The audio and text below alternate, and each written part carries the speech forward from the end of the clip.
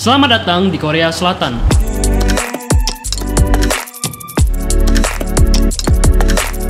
Korea Selatan adalah sebuah negara yang ukurannya tidak sampai sebesar ukuran Pulau Jawa. Akan tetapi, saat ini Korea Selatan memiliki perekonomian yang lebih besar daripada Indonesia sebesar 150%.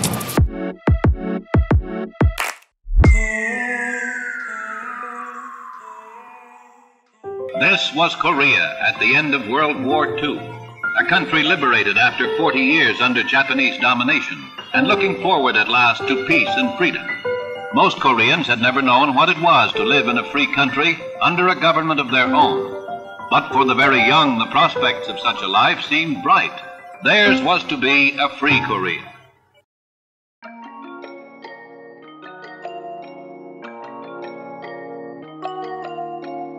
Korea Selatan merdeka pada tanggal 15 Agustus 1945, yang artinya hanya berbeda 2 hari dengan Indonesia. Tapi, kok bisa sebuah negara yang penduduknya hanya seperlima penduduk Indonesia memiliki perekonomian yang jauh lebih tinggi daripada Indonesia sendiri?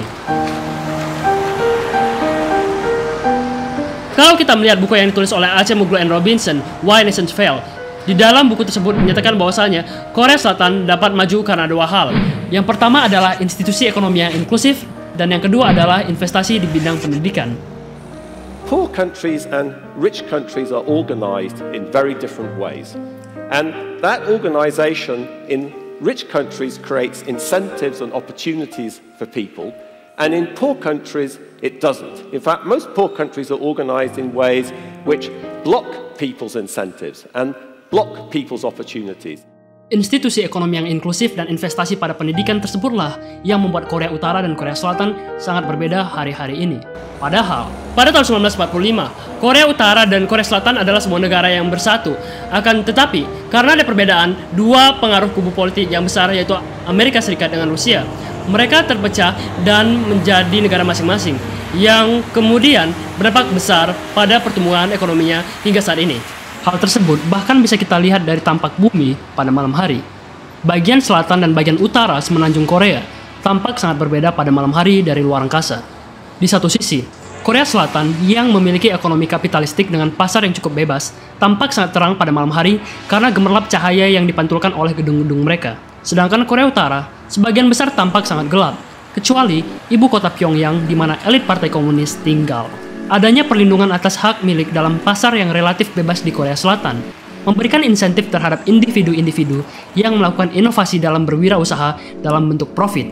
Perlindungan hak milik sangatlah penting, sebab tanpa adanya hal tersebut, maka investor tidak akan melakukan investasi dan meningkatkan produktivitas. A warning was issued by the South Korean government in return as using assets at the Kaesong Industrial Complex as a clear violation of property rights. Adanya institusi ekonomi yang inklusif yang didasari hak milik di Korea Selatan meningkatkan aktivitas ekonomi, mendorong peningkatan produktivitas dan kesejahteraan ekonomi bagi Korea Selatan.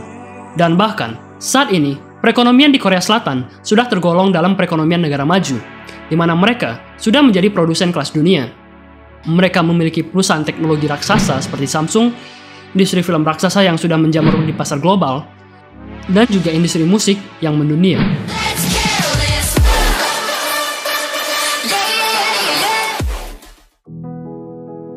Seluruh hal tersebut dapat terjadi karena institusi ekonomi di Korea Selatan mendorong adanya investasi dan perdagangan. 한반도 평화 경제는 세계에서 가장 매력적인 시장이 될 것입니다. 평화 경제의 무한한 가능성에 주목해 주시기 바랍니다. Sedangkan di Korea Utara, pemerintah komunis yang totaliter tidak mengenal hak milik sama sekali. Semua kegiatan ekonomi hanya terpusat pada elit partai komunis.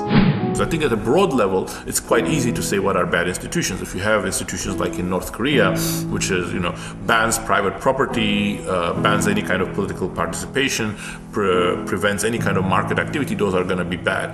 Oleh karena itu, kalau Indonesia ingin mengejar ketertinggalan kita dengan Korea Selatan, kita harus mendorong terbentuknya ekonomi yang inklusif dan menciptakan kondisi di mana remaja-remaja Indonesia dapat memperoleh pendidikan yang berkualitas. Kalau kalian ingin melihat video seperti ini lagi, kalian bisa sebutkan kota mana atau negara mana yang kalian ingin aku kunjungin dan aku bahas seperti video ini juga.